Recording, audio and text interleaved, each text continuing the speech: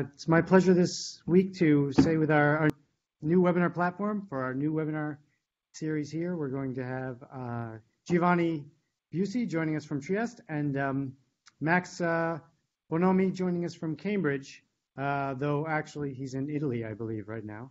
And yes, they're going to be telling us today about, and do you say Plumed or do you say it as an acronym?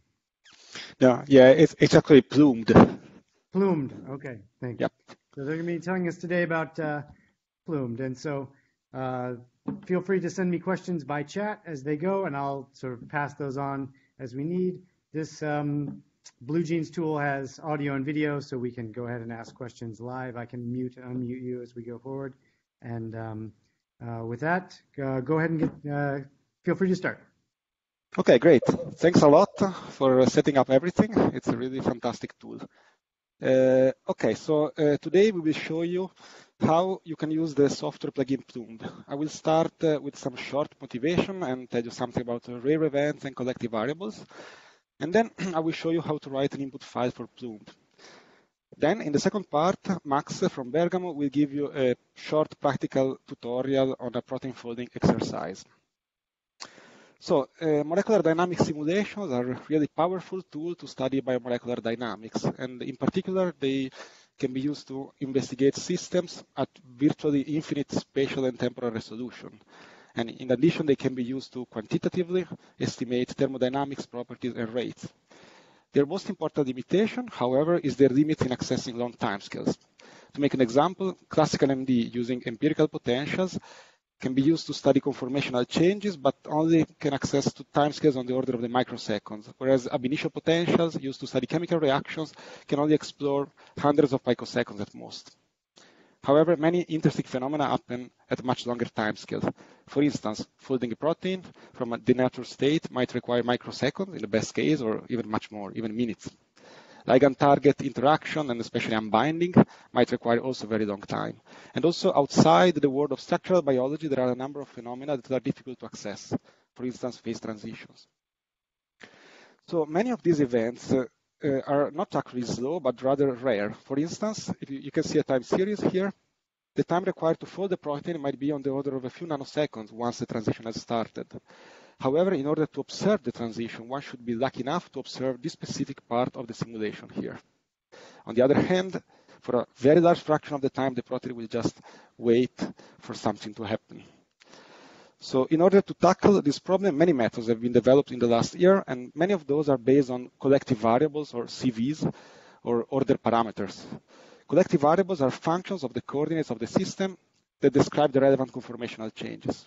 For instance, in order to study an isomerization process, it might be sufficient to monitor the value of a torsional angle without paying attention to every single atom of the system.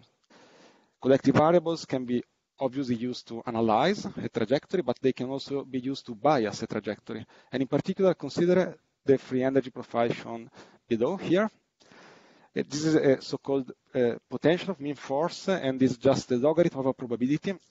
And this diagram just tells you that this system has two metastable states here, but there is also a state in the middle with a very low probability to be observed, and this is the transition state.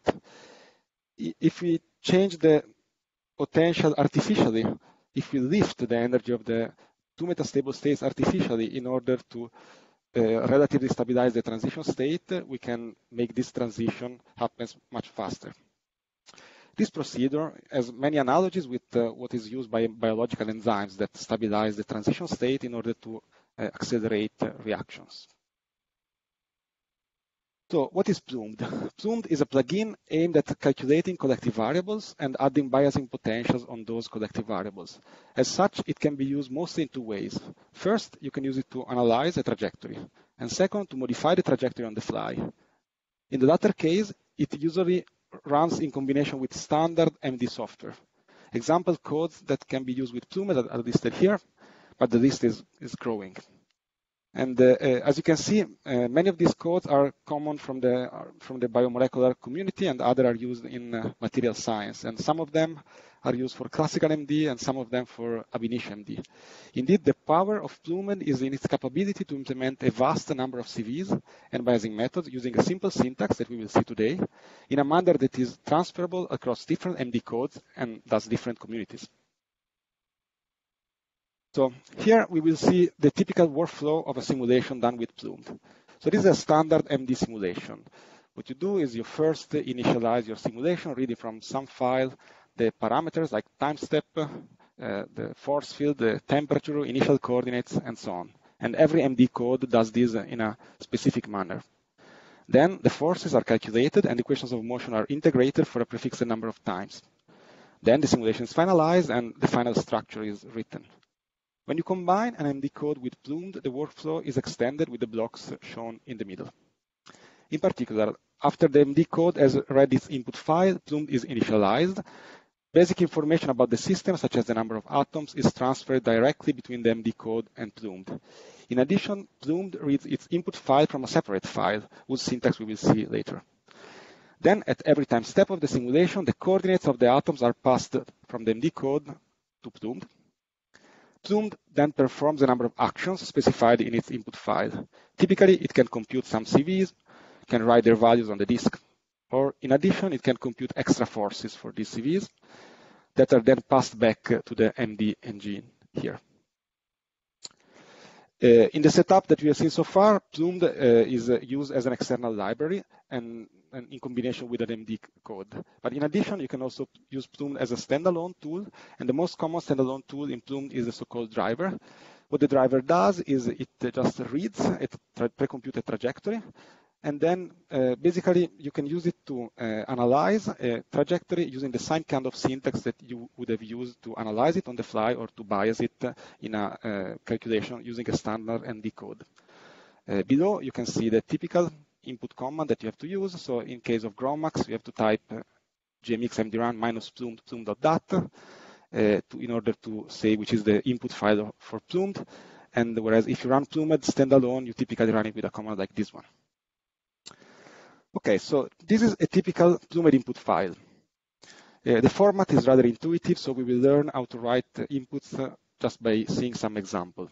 First, notice the text placed after the sharp symbol. This is just comment. Every line defines a so-called Plumed action. The first action here tells Plumed to calculate that in order to calculate a quantity named dist, it is necessary to compute the distance between atoms 1 and 3. The number of the atoms are serial numbers starting from 1, ordered in the same way that they are in the MD code. In this example, the distance is the name of the action, and arg equal to 1,3 is an option. Notice that there are no spaces within the option. This is necessary for Plumed to know when the option is over and it should start interpreting a new one. The word at the beginning of the line, ending by a colon, provides the name that can be used later to refer to this value. This example with a distance is the simplest possible collective variable that one could imagine. The second and third actions define an angle and a torsional angle, respectively. The last line, finally, tells Plumed that the quantities named dist, ang, and tor, defined before, should be printed on a file named colvar and should be computed every 10 steps. Some of the actions in Plumed do not perform anything during the simulation, but are rather there in order to simplify the definition of the other actions. Here you see two typical examples. The molinfo action reads, the molinfo action reads from a PDB file information about the residue numbers, types, and atom names. This allows for a number of shortcuts to be implemented. For instance, if you want to select a quadruplet of atoms to define the phi torsion of the third residue, you could choose the serial numbers of these atoms by hand, or you can use the special syntax that is shown here in the example. Many other predefined shortcuts are available. In addition, you might define your own shortcuts using the group action. In this example, here, we define a group named solute that contains all atoms with serials between 100 and 200. And then in the later action, gyration, we just use the word solute instead of listing all the atoms. Also notice the special syntax, 1-200, to provide the range without explicitly listing all the atoms. Okay, before seeing how to add bias potentials, I would like to warn you about a very important issue that you might easily encounter when using Plumed. Most MD simulations are performed using periodic boundary conditions. In order to optimize the calculations, the MD codes can often break the molecules apart. On the left, you can see a polymer composed of 6 beads. The rectangle represents the simulation box. The positions stored in the MD code are highlighted in yellow. However, due to the periodicity, the physically relevant coordinates are the ones that are colored in yellow in the right panel here. For instance, if you compute the position of the center of the polymer using the coordinates on the left, you would end up on the red star here, which is obviously wrong. On the other hand, the correct position of the center is the one shown here. So now consider the input files below.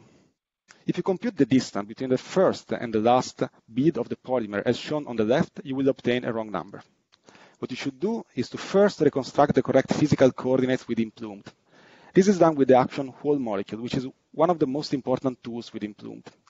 In this example, any collective variable listed in the input file after the whole molecules command will see the atoms with the correct coordinates.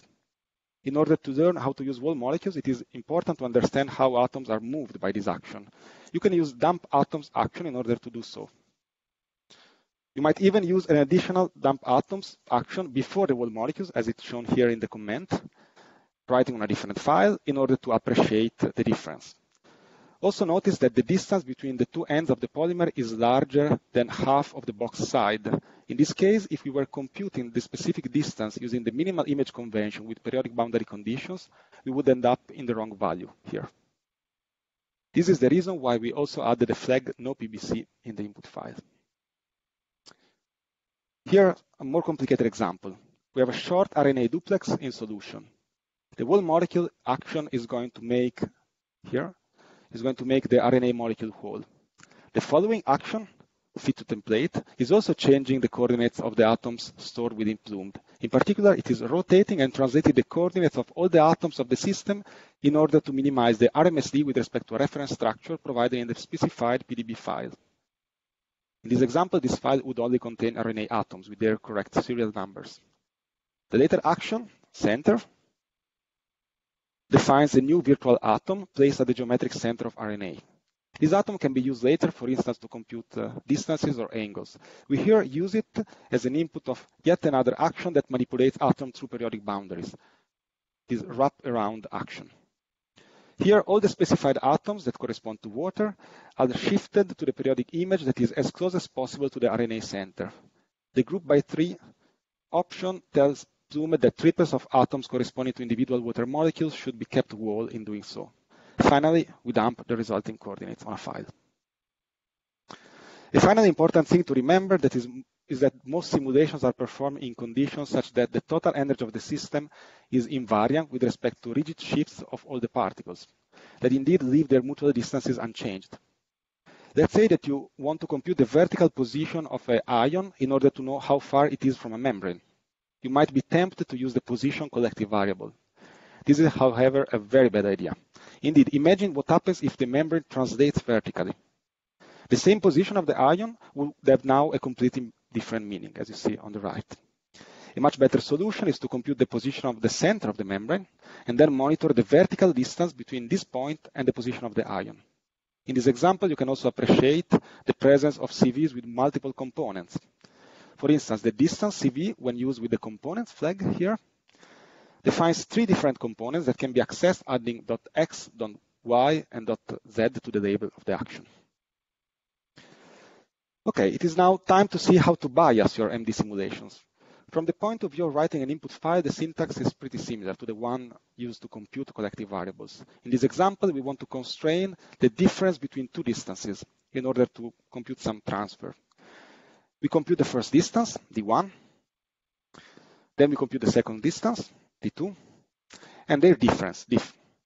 Notice this custom function that allows you for a very flexible definition. You can use any algebraic expression here. Then we apply a restraint. Notice that this restraint has a default stride equal to 1, meaning that it is applied at every time step. In this specific case, the restraint will force the system, the difference between the 2 distances, to fluctuate around -0.5. Then the print command is used to write the callbar file. This is another example with metadynamics. The method allows a potential energy function aimed at compensating the underlying free energy profile to be constructed with an history-dependent procedure. This is a classical example using alanine dipeptide and adding a bias potential on the two dihedras phi and psi. The metad command constructs a potential by adding Gaussians with width 0.32 radians, height 1.2 kJ per mole every 500 steps. Finally, a callbar file is written. Notice that in virtue of the bias potential, the system will be able to sample all the available values for phi and psi. The free energy can then be reconstructed by taking the negative of the bias potential. So if you want to learn more about Plumed, you should be able to find a lot of information on the web. You can start from our homepage, plumed.org. And if you are interested, our C++ source code, which is open source and available on GitHub. We have a very active Google group where you could find answers to your doubts. You are also encouraged to read the original papers in order to learn more about the available features. In the past, we organized several events, most importantly 2 tutorials in Belfast and Trieste. And another event is foreseen for next year. All the material used at these tutorials is available online. And the recent Trieste tutorial is probably the best starting point. Finally, on GitHub, you can find the material related to the tutorial that you will see with Max in a few minutes at this page. So before letting the word to Max, I would like to thank all the people involved. The developers of the code are explicitly listed here. However, Plumed is becoming a community effort and already includes many methods implemented by other people. On GitHub, you will be able to find out who are the other contributors. The development of Plumed is largely funded by the salary of the people working on the code. So I would like to end thanking the University of Cambridge, my institution, SISSA, the University of Milan, and the Queen's University in Belfast. And then I will let the word to Max. Thank you very much, Giovanni. Let me share the screen. Okay. So I'm Max Bonomi. I'm one of the other core developers of Plumed. Before starting, I have to apologize. I'm connecting from Italy, and there is a nice church nearby, but you might hear the bells ringing from time to time. It will give you a nice taste of Italy, but I apologize for that. So after Giovanni's introduction and overview of a Plumed code, I will switch to a more practical application, and in the next 15 minutes or so, I will show you how to use Plumed in combination with the GROMACS molecular dynamics code to perform a metadynamic simulation and to use the Plumed utilities to post-process and calculate other useful quantities from the metadynamic simulation. So the system that we are going to study is a GB1 protein that you can see here on the left of my screen. And you can see it here in its so-called native state. So it's the most populated conformation in solution. And we will simulate this with molecular dynamics and a pretty simplified physical model for the system or force field. This is called SMOG-GO model. It's simplified because it accounts and promotes only those contacts that are formed in these particular native states and not all the non-native interaction which are not considered in this energy model. So it's a very simplified and funnel-like energy landscape, and the bottom of this funnel, the most stable structure is this one. Actually, we will start our molecular dynamic simulation from another state, which is this extended conformation. In order to perform this metadynamic simulation, we need to prepare an input file, a dedicated input file, and it's you can see it here on the left side of my screen, and I will go line by line and comment all the different actions. So the first thing, as Giovanni said, we need to reconstruct internally in Plumed the molecule or an entity that we define because it's broken inside the molecular dynamic simulation cell, and in Plumed is broken by periodic boundary conditions. So the first thing is using this whole molecule's action and defining the molecule, and we can do this in two ways. Either we just list all the atoms of this protein with this simplified notation from atom 1 to 436. And this will just take all the atoms of the protein and make them whole. Or, and I will comment the next line, this one, sorry. or we can just specify those atoms that will be used in the rest of this Plumed input file to calculate all the quantities. So I will just use this, which selects some particular atoms of a system. They're called C-alpha carbons. So this is needed for RMSD calculation in the version of Plumed I'm showing now, which is the current version 2.4.1. Starting from the next one, probably this won't be needed anymore. So next thing that we need to do to perform our metadynamic simulation is to define a collective variable. For this very simplified Go model potential, the RMSD is a good collective variable. If you're interested in understanding exactly what is good and bad collective variable, there are examples on our website, and there is a vast literature about collective variables and what do we need from them to make this enhanced sampling method work pretty well. So in this case, it's a simpler problem, and we want to define the RMSD, so the deviation of a current conformation from a reference one, and we do this using the RMSD action. We need to define a reference conformation, and we do this by just specifying a PDB file. The RMSD is just the deviation of the difference between the current coordinates and the coordinates of this reference conformation, but this deviation is calculated after aligning the current conformation to the reference one, and this is specified by this type optimal. So it will be calculated optimal translation and rotation to align the two conformation, and you can specify in the PDB file which atoms will be used for the alignment and for the calculation of the RMSD, and in principle these two sets of atoms can be different. So once we have defined the collective variable, the RMSD, we need to activate the metadynamics algorithm, and we use the metad action to do this. And this action will be labeled as MDT, and then we need to specify it with the arg keyword, which is a collective variable. Here is the RMSD, and then we need to specify the parameters that are specific to this algorithm, metadynamics. So we need to specify the width of a Gaussian, in this case 0.05 nanometer, which is the default unit of measure for length in Plumed. We need to specify the initial high of a Gaussian, it's 1.2 kJ per mole, and the stride for Gaussian deposition, it's 500 steps. So here we are using a special version of metadynamics called well-tempered metadynamics, and this Gaussian high is reduced over the simulation time, and let's say the speed of reduction is determined by this bias factor. Finally, for computational convenience, we will store the metadynamics bias potential on a grid, and this grid ranges from 0 nanometer to 5 nanometer. Okay. Next one, we want to add another restraint. We want to limit the exploration in the RMSD space in a certain range, and we don't want to visit conformations that are very far away from the NATI state. So we put what we call an upper wall on the specified in this line on the collective variable RMSD. This is just an harmonic restraint which is acting only when the system goes beyond 2.5, which is nanometer, which is specified by this at keyword, and the intensity is of harmonic restraint is specified by kappa, which is equal to 1000 kJ per mole. Next one, we're almost done.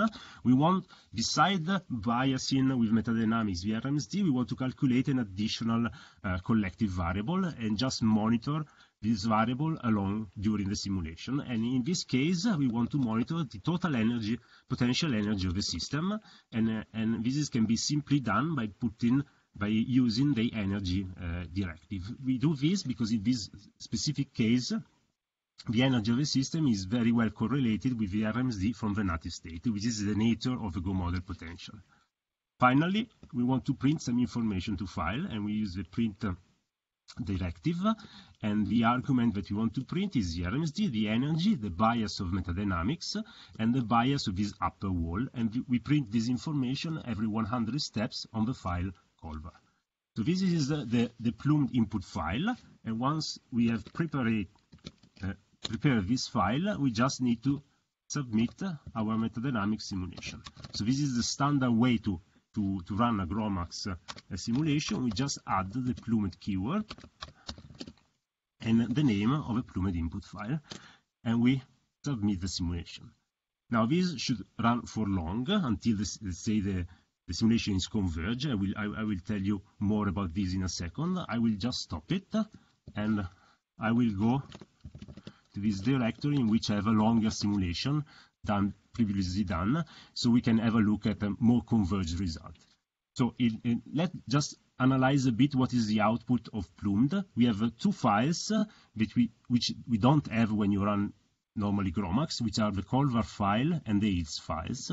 And plus we have some information regarding Plumed written in the standard GROMACS output. So I will start with the GROMACS output, which is called md.log usually, and I will look for the Plumed keyword. And here you see you can look at some basic information regarding your simulation. For example, the version of Plumed you're using, how many cores you're using, a bit of a summary of all the action that you have activated, so all molecules, the RMSD, the metadynamics, the upper wall, and so on and so forth. And at the end, you have, let's say, a kind reminder of references you want to cite, because these are the methods that you have activated in this Plumed input file. So this is, as far as the GROMACS logs is concerned, is done. And then we have a look at the other two files. One is the Colvar file here, which report all the quantities specified in the print line of your input file. So it's time, this is always added in femtosecond, the RMSD from the native state, the energy of the system, the bias of metadynamics, and the bias of the upper wall. So, for example, now we can visualize, for example, with GNU-plot, how the RMSD is changing over the simulation time. And here what you should get. So basically, the system is starting from this very extended non-native conformation here, and after a while is, thanks to this metadynamics bias potential, is reaching a conformation close to the native state and visiting for a while, and then is again visiting extended probably conformation, in general non-native conformation, and going back and forth from one state or one series of states to another. And this is done thanks to adding this metadynamics bias potential. And the fact that it's going back and forth between the range, let's say, where we have specified from 0 to 2.5 is already a good sign that sampling is enhanced, and maybe it's time to stop the simulation. We also printed the energy of the system in our input file, so we can visualize the RMSD versus the energy of the system, and you see that there is a very nice correlation, and conformations that are native-like have very low energy here, and so this is consistent with the physical model that we are using in this simulation. So this is what you can, let's say, the quick analysis that you can do just by looking at the Colvar file.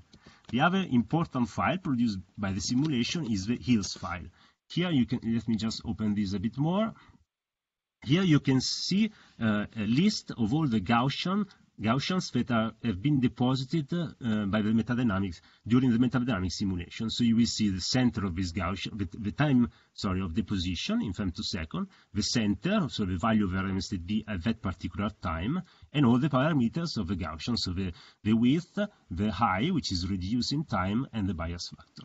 This is a very useful file because it can be used to calculate an estimate of the free energy by integrating the deposited Gaussian. And to do this, we need to use one of the Plumed post-processing tool. It's called SumHILS. And we need just to specify the name of the HILS files. And then we want to calculate this estimated free energy as a function of simulation time. So we want to calculate this free energy every 500 Gaussian, for example. So if we do this, and we look at our directory, you can see that we have multiple FES, free energy surface files, and we can look at them all together, for example, like this. So we can have a look at the estimate of the free energy as a function of simulation time. And this, of course, changes very, very much in the beginning of a simulation when you start visiting different part of the RMSD space, of a collective variable space, but if the simulation is close to convergence, the estimate of the free energy should stabilize. These are the last, let's say, estimate of the free energy should stabilize around the correct value. And so in this case, as you can see, there is still minor or changes during the last part of the simulation, which means that the simulation is not yet converged. This is a very qualitative assessment of the simulation convergence. If you go to our website, we have a list of tutorials for metadynamics, and there you can find stricter conditions and a way of assessing the error at a given time of a simulation, which is what you always should do.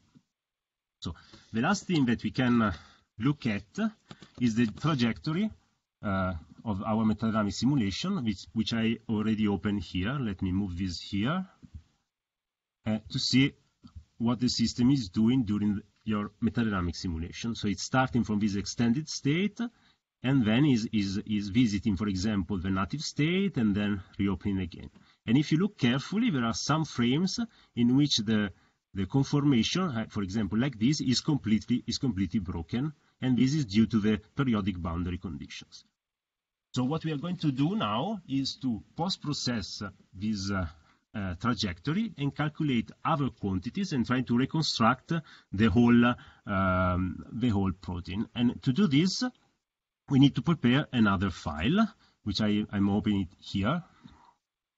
And in this file, we will define other collective variables that we want to calculate a posteriori.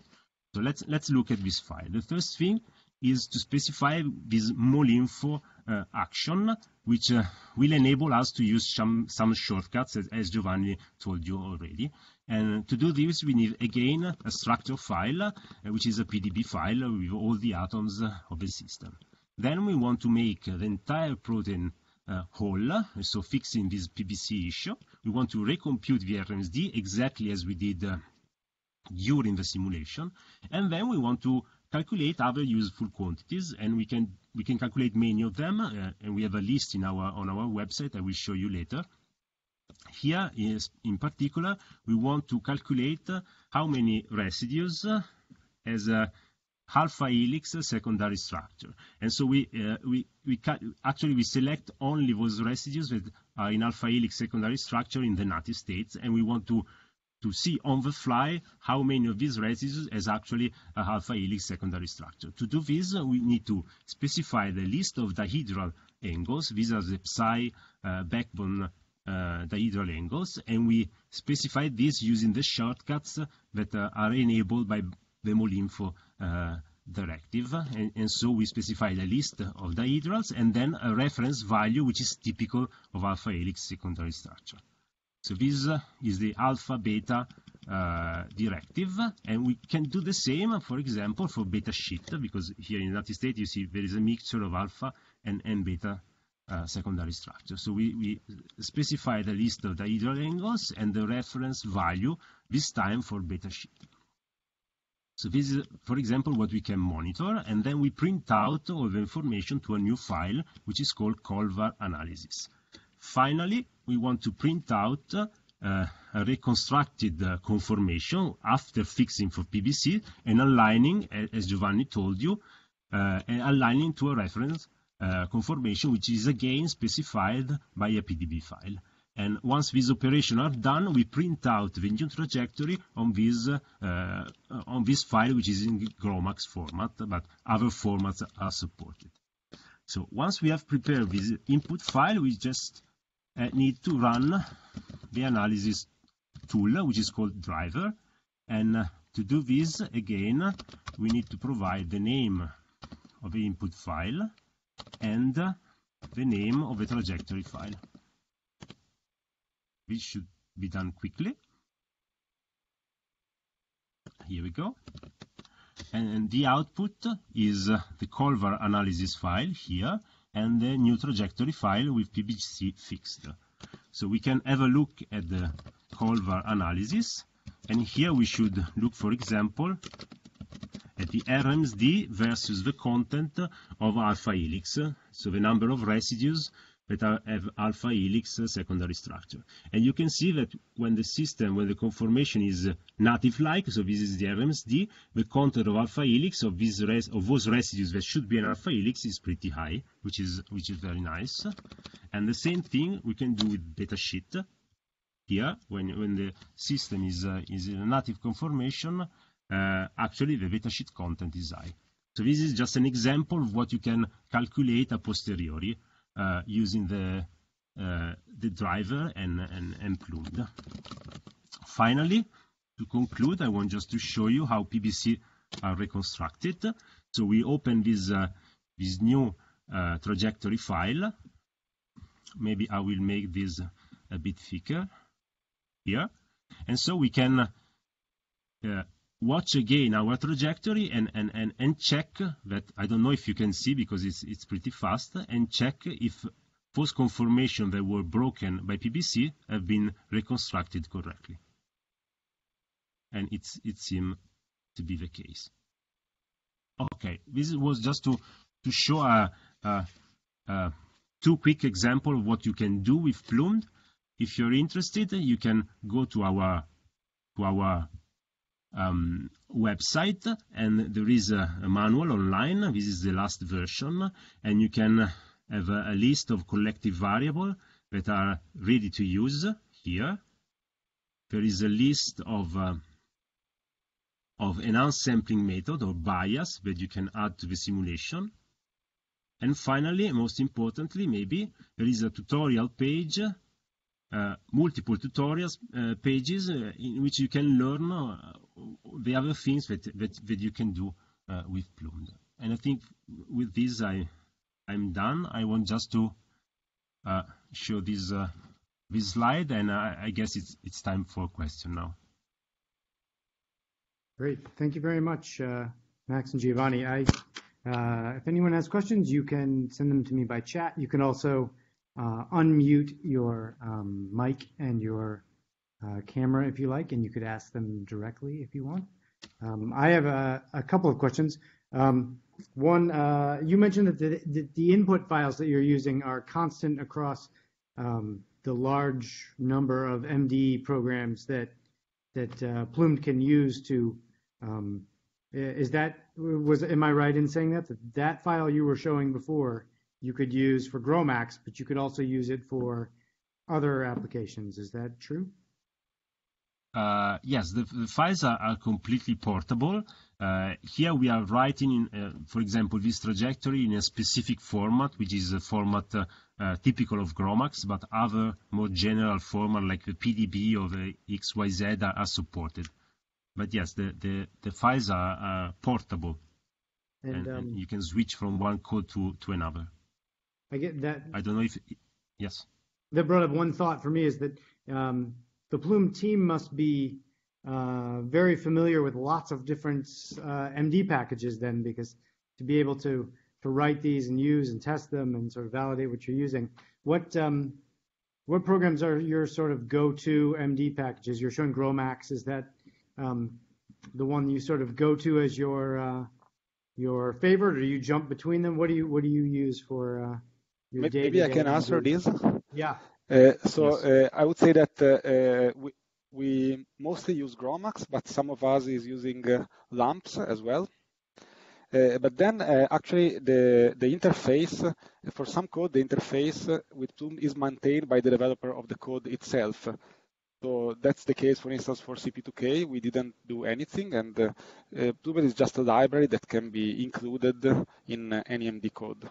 So, of course, in order to implement this, you need to know very well that specific MD code. But on the other hand, the interface of Plumed is very well documented. So if developers of another code want to include it, it should be easy to do. In the case that you were showing where GROMACS was calling it with the dash Plumed flag, is it calling an executable from path, or is it have a library that's compiled or linked in some way? No, in that case, the executable was the GROMACS executable, and you have to, when you install GROMACS, you have to install a special version of GROMACS, which includes Plumed. But some other code just come equipped with Plumed natively. For instance, that's the case for the Sander package of Amber. In that case, you don't have to do anything. Just install Thunder, install Plumed, and run. And then the post-processing tools you call directly from Plumed, from the command line, like you would anything else. Yeah. And it looks like. Oh, go ahead. Yes, Plumed there is a library which is a link against the code, and then there are some standalone tools like the tools that I shown today, the driver and the SUMILs, which helps calculating a posteriori other quantities. And when you run your simulation with Plume, are there performance implications of using? Does it run slower? Are there better architectures that you would choose to run it? Giovanni, you want to answer this, or what? It depends. It depends a lot on the system. Clearly, if you have a simulation with a lot of atoms and you only use a small number of atoms for computing your collective variables, then the overhead is not so much. But it depends a lot on the specific system. So, and also there are some tricks that you can use to speed up Plumed. We explained some in the manual, and sometimes we help people on the mailing list in order to better set up their calculations. Mm-hmm. And let's see. And then it looks like the post-processing tools are not particularly computationally intensive, that you could probably just run those. You could take your trajectory from your favorite HPC supercomputer and move it to your MacBook and still run those and be able to do some post-processing. Yes, absolutely, yes. Yeah. And in most cases also the on-the-fly calculation are not introducing a big overhead. But as Giovanni said, we have a page dedicated to how to speed up things best. Great. I think that's something that users do a lot of. I find, at first guess people say I would like to have GROMACS for my Mac, and I think like, well, why are you running GROMACS? But it's for processing their trajectories when they bring them back off of their HPC or their big iron supercomputers to really take a look at their results. So I think this tool could also be useful in that way, and people are using it that way. I think that's it for my questions. With that, Giovanni and Max, thank you very much for the great webinar. Plumed is in SP Grid. We have the latest version, 2.4.1. And give it a try. And if you have any questions or issues, be sure to let us know. And with that, thank you again. Thanks. Thanks a lot. Thanks. Bye. Bye. Bye. Bye.